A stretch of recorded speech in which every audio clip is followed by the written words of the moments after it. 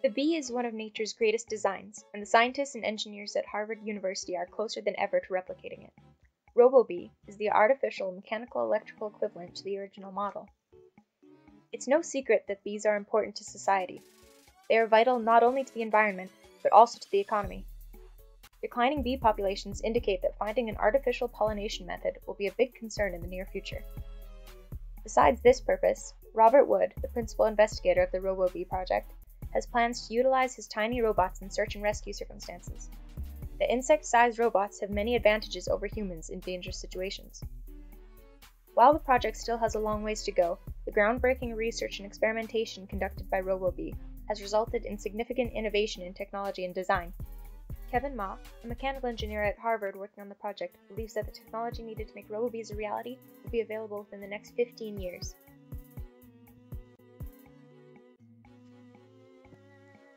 The primary goal of RoboBee is to replenish the losses in bee populations with robotic versions.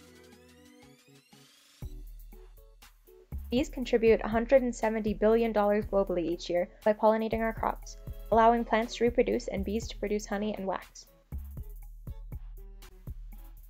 Tragically, bees have been dying at alarming rates in the last decade due to insecticides, climate change, and colony collapse disorder. Many scientists are trying to discover how to prevent bee populations from declining, but others are turning to Plan B. A group of researchers at Harvard are developing RoboBees, small robotic insects which will one day be capable of pollinating just like a living bee. Currently, the engineers at RoboBee are trying to overcome the problems caused by the robot's weight restrictions. Particularly, they need to learn how to move the power supply and microchip on board the RoboBee so that it can operate autonomously. When fully developed, the RoboBees will fly from plant to plant, spreading pollen just like an actual bee. The large quantities of these robots will allow them to substitute entire hives worth of bees.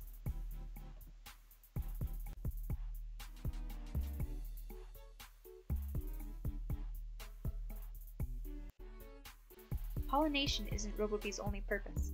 The bee's developers believe that the small robot will also prove useful in emergency situations. In search and rescue scenarios, its small size allows it to go where rescuers cannot, and it can easily fly to heights that would be difficult for humans to reach. Using the RoboBees in disasters also reduces the risk to rescuers, as the robots can survey the scene before any humans enter.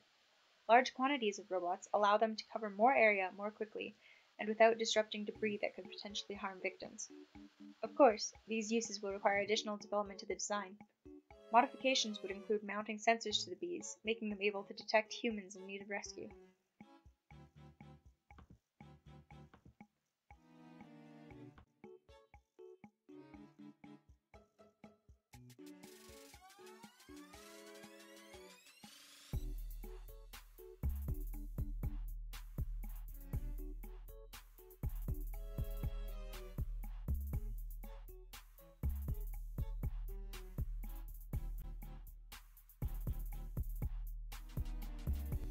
The development of the RoboBee has allowed for great innovation. Building a sophisticated, autonomous machine the size of a penny presents many challenges, many of which require creating brand new solutions. For example, motors are not an option at this scale, and so the robot's wings are moved using ceramic components called piezoelectric actuators. These pieces move when subjected to an electric field. An especially innovative technique created during this project is the assembly. The engineers at Harvard were inspired by children's pop-up books and adopted this idea to develop an extremely simple assembly process.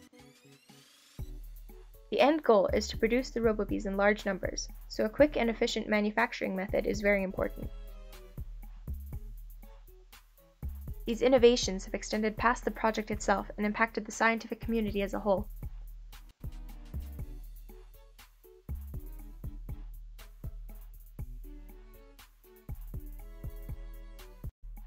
The RoboBee is a great feat of mechanical and electrical engineering.